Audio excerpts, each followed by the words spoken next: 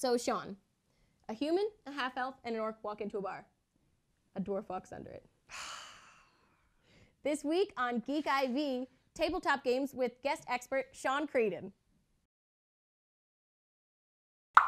Welcome to Geek IV, your mainline solution to all your nerd culture needs straight into your bloodstream. You'll be fit and in tip-top shape in no time. Well, for a geek. I'm your spirit guide, Claire McCrae, and this week we are joined by guest expert Sean Creedon. Thank you for being here, Sean. Thanks for having me. Yeah, so let's get right into our expert testimony to talk a little bit more about what we're looking at here today. Sure. We're looking at tabletop games. Dungeons and Dragons, Unknown Armies, things of that nature. Good stuff. Yeah, so a lot of people might be familiar with D&D and sort of like a little bit of what it's like, but sort of maybe more of the stereotype of what it's like. Could you tell me a bit more about what Dungeons and Dragons and tabletop games in general are like? Sure. Dungeons and Dragons is a game for the imaginative. It's a game where you can do whatever you want with whoever you want, and it's a great time.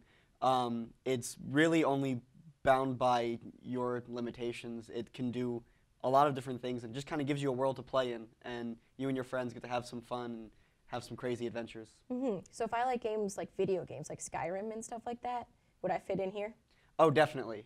There's a system for any kind of genre or world you want to play in. In fact, I wouldn't be surprised if there is a Skyrim tabletop or something that exists in that world, an Elder Scrolls one. But yeah, it's usually a great time. People who play video games, have found, have an interest in it.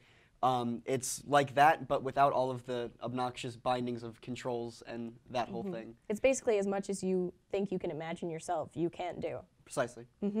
So if I don't really like, there's like the orcs and the elves and all of that jazz, is there still somewhere I can get into tabletop games? Yeah, I mean, there's, like I said, there's one for any world.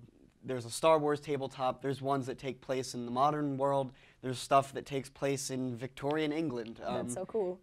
Really, there's one for anything. People are always coming out with new ones. Call of Cthulhu, very popular one, kind of that eldritch magic.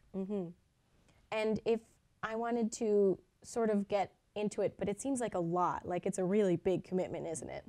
It can be. I mean, you set your own times, how long you want to play and with who, how big your group is.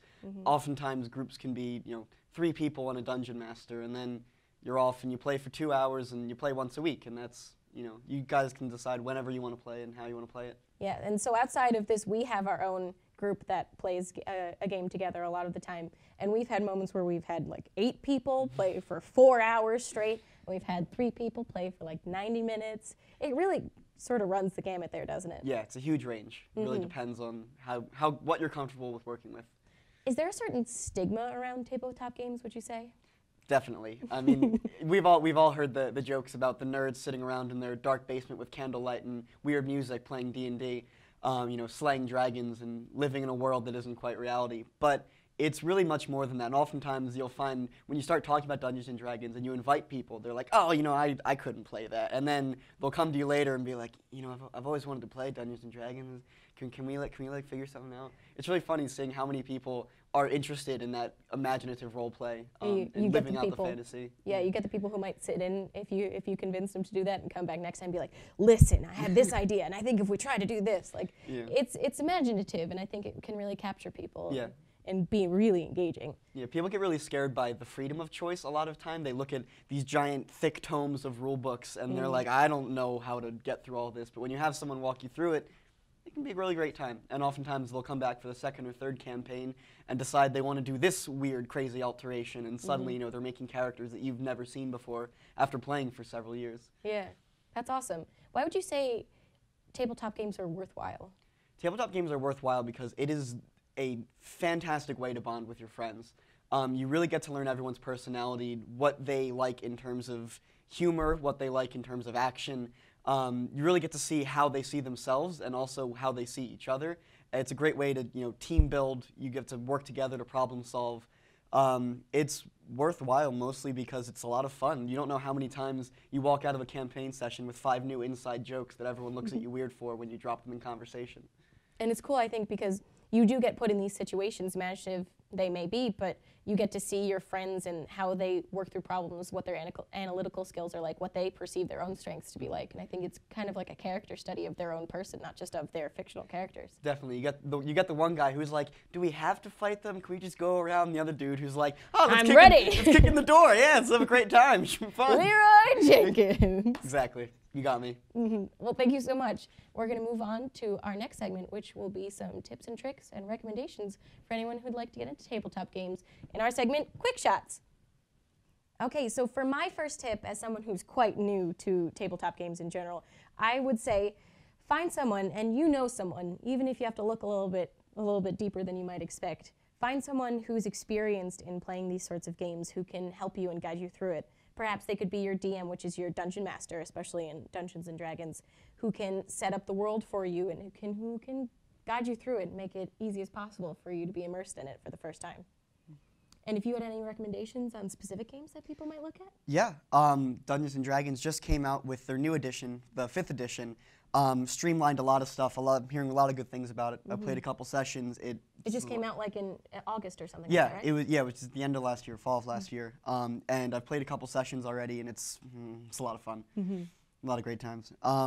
Unknown Armies is a game that takes place in the modern world, so 2015, 2014, or 2000, whenever you want to set it. It's a horror game, so there's a lot of paranormal and kind of magic. Supernatural aspects. Supernatural. And it also might be helpful to some people who are like, orcs and elves and things. I don't don't want to relive Lord of the Rings. Lord of the Rings wasn't my favorite movie. Right. That's my favorite movie. That's not true. But if you don't like that sort of magical fantasy aspect, this is a good place to like set it in the world you know. It's also a lot easier because you anchor yourself in things that you're familiar with. Like, oh, we're playing in Brooklyn. Cool, I'm from there. You can build a world that seems more sensical to you. Problem solving gets a lot easier when you're walking around doing your own thing and you know what you would do yourself and you don't have to imagine yourself as a giant bulky orc trying to manage armor and swords and whatnot. Yeah.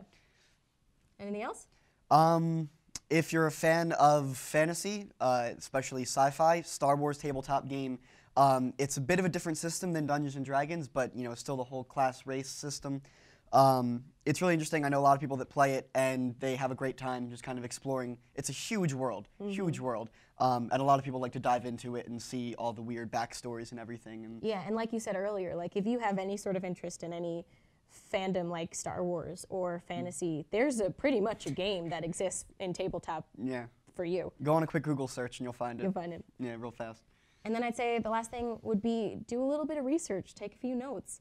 It's a big world, it's a big game, and it's kind of complicated, but that just makes it more rewarding when you get all of these options when you do get into it. So before you start, maybe do a Google search. Maybe ask some friends for advice, and I think you'll have a really great time. Yeah. All right, thank you so much for your tips. Thank you.